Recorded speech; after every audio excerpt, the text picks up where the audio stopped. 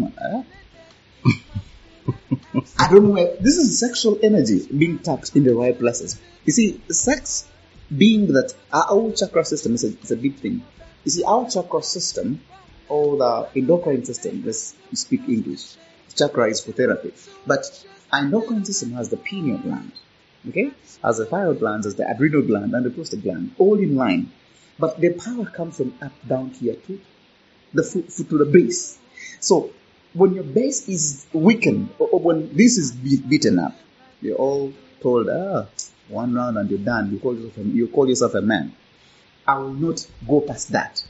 But men, sexually, we get our energy and strength from a place of feeling, I am the guy. I am lifted. I have told you that there are places I've done crazy sex where because a woman knows that I am going to make her crazy. Not because of what I have. I know men who have way bigger stuff, who can even go 2 hours more than I do.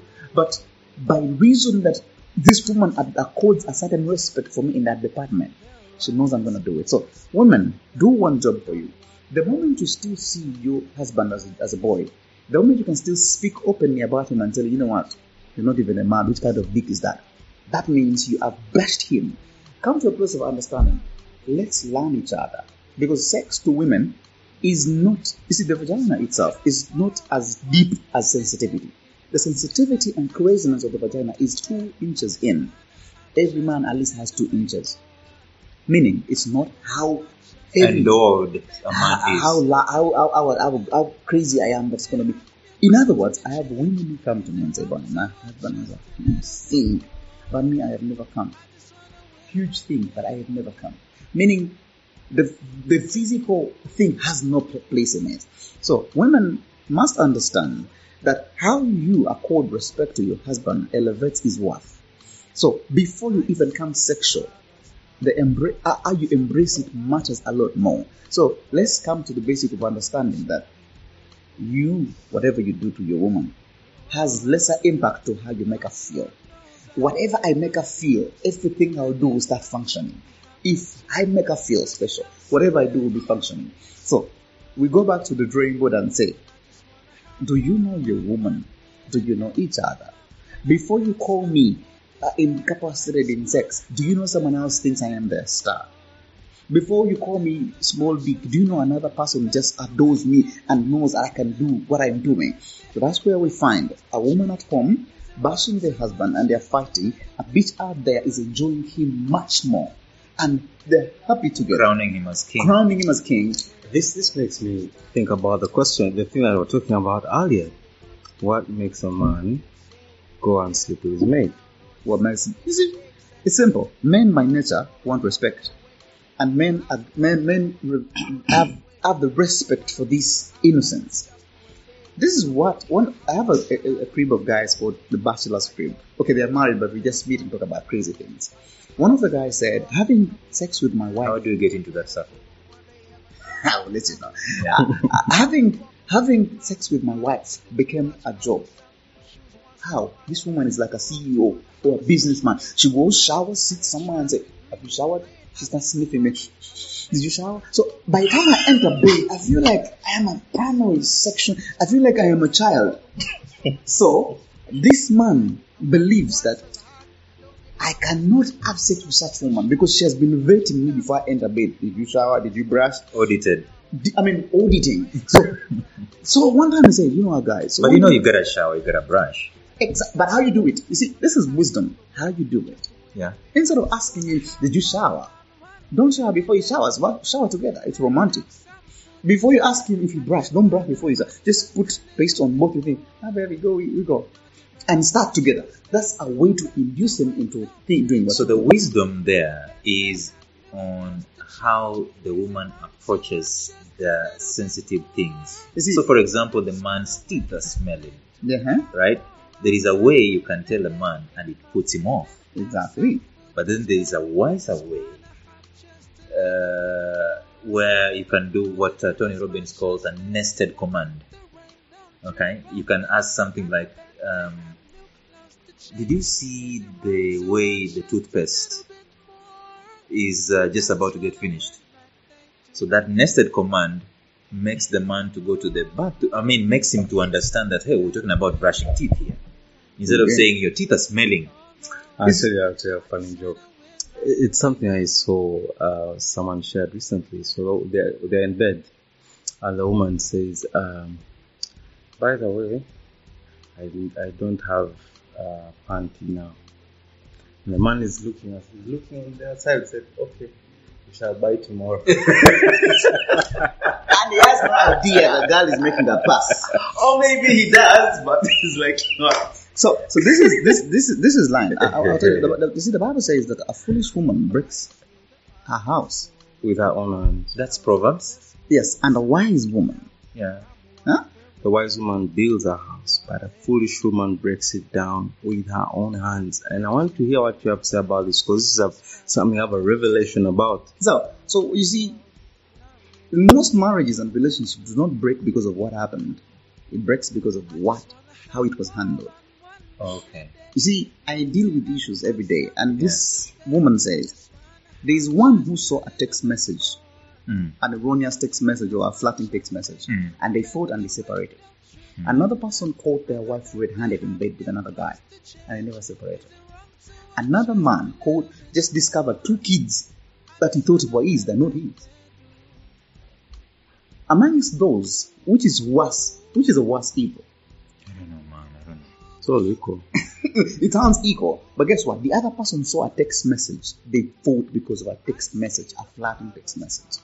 This person found a girl in bed with another man. Red-handed.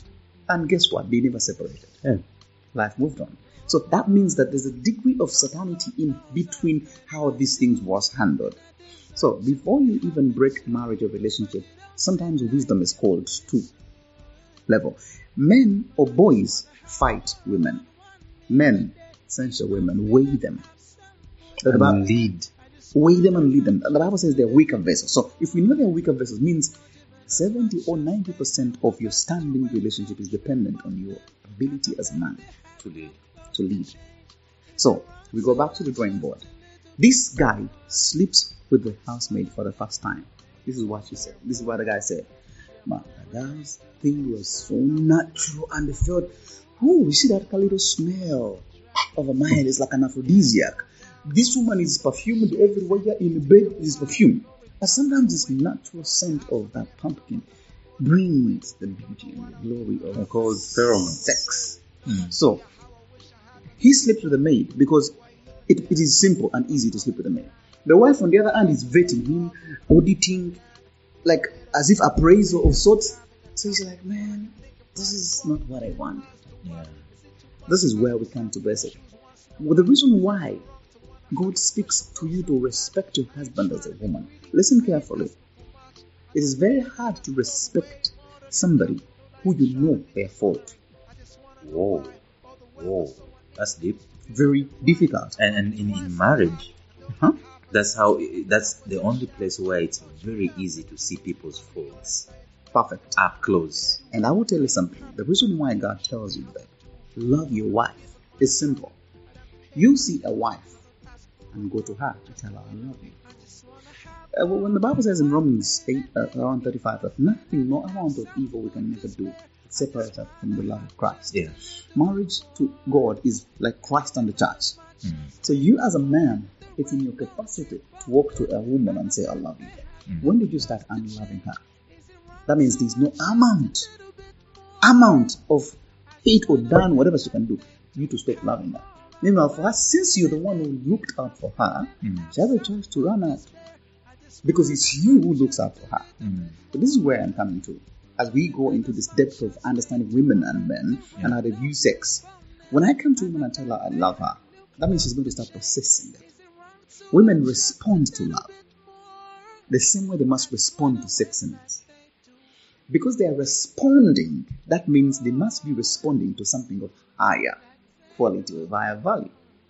If they are supposed to be responding to something below their belt, that means they're going to stretch further and struggle. This is where we come to a place of understanding that a woman who is sexually satisfied will do everything there is that is going to floor their marriage. But a woman who is sexually deprived will be a dangerous woman. That's why the Bible says in Solomon, let a breast be enough for you. Meaning, everything around her, if you say you love her, must be enough. Yeah. We got to the basics where most men run for physicality. Oh, she has a bigger booty, that's nice, that is sexy. She has a thick body, that is sexy. You see, there's this water myth that men keep on coming. Let's talk about water. They look at a girl who's thick, fat, hips, and they say that is water. And then they look at the skinny girl, that's not water. What has your experience told you? Experience has told me that sex is more of what you do to yourself. I've had very tiny girls squatting like crazy, and very thick, beautiful Western girls come to me, Bryan, I'm too dry that I have to put KYs for me to have sex. Why is that important to men? You see, why does it seem to be important to men? No, it's not about important. It's about how it should be. It's not importance, but is it about intrigue, adventure, and because I know a man who began cheating on his wife because he was looking for what is. What is? Yeah, this is what you need to understand. That the myth of what I teach women how to squat. Like, ironically, I do. But this is what you need to understand as a man. Your skill has a part in it, but the information your wife has about it also gives a bigger part. Now, there are so many men out there who have a built fantasy in their world that every girl must squat for them, which means that you cannot tell me you have a nose and you can't breathe. Meaning everybody who carries a nose by reason or by nature must breathe. So the other thing of squatting is a nature. Somebody just don't know how to do it. So let's get back to the basics. That it's not that important, but that's how fantasies are. What you prefer sexually is not what I prefer. Better still, the things that I've experienced in sex, Bryan, my friend. Oh, it's crazy that if I start detailing what I've experienced in sex, then I will tell you, don't look at the casing. Get inside and figure out. Don't look at the casing. You'll be surprised. It has got to be contextual, as in you can't copy and paste experiences. That's what I'm saying. So I have women who look juicy. Come Bryan, I'm too dry. Not even going. I mean, sometimes I have to put a saliva there for him to get wet. Bryan, help me. So this is where we go to. The sexiness of a small girl can actually end a marriage to a very curvy, bootylicious woman. So the simple things of semantics of this is your body's response. That's why I tell women, if you are in a marriage, there's nothing natural about sex. The same thing as men. Sex, I think I'd say there's nothing obvious. Nothing. Obvious sometimes can be, but there's nothing natural. What I mean here is, don't just be there sleeping, doing nothing about your sexuality and think it's going to be on top. You gotta be intentional about it. Exactly. Sex is intentional. So one thing I tell most married people or people who are intending to get married, the day your sex life breaks, that's the day your marriage starts to shake. Because the Bible says that the two become one after they have sex. So if your oneness has dented, divergent, you start being divergent. So pay attention to your sex life with your partner, because to women, sex is not the quality, the quantity is the quality. You will spend with her 3 hours of pain, and I'll come with beautiful 10 minutes of pleasure. Like, ooh. Women say, I'd rather have better foreplay than funny sex. We're going to come back after break, and then we're just going to pick up from that particular point. Our goal is to be a resource point of growth and safe space where men who are struggling can find a hug. Man can talk to man and become as iron sharpens iron, changing the countenance of his friend. And we want men to be there for each other in this treacherous journey that is a man's life. No man should struggle in the dark alone, and we intend to work with men who we view as wounded warriors to get back to their identity, to discover their innate potential as men, as husbands, as fathers, as leaders, because we believe that if the manhood challenge is solved in our generation, half the world's problems will also be solved. Ladies and gentlemen, welcome back to this episode. We are discussing serious stuff here, and I hope you've been tuned in all along. Bryan, you were sharing about the women in the past